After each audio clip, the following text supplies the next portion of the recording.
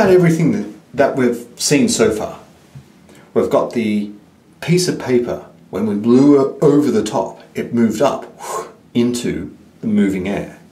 We had the two balloons sitting side by side, and we blow between them, and they move together into the moving air.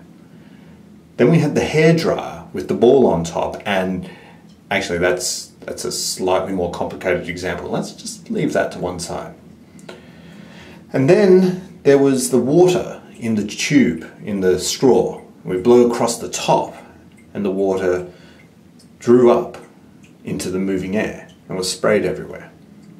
And now let's go back to that initial example that you mentioned that started this whole thing off, which was the problem of the shower curtain. So think about what we've got with the shower curtain. Shower curtain is to stop all the water from spraying out of the shower into the rest of the bathroom.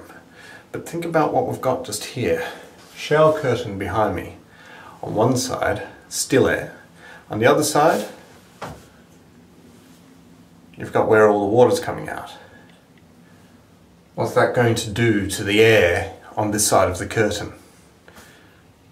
Does this setup relate to some of the other things that we've looked at so far, with the way that air moves and the way that objects interact around that moving air? Let's have a think about it.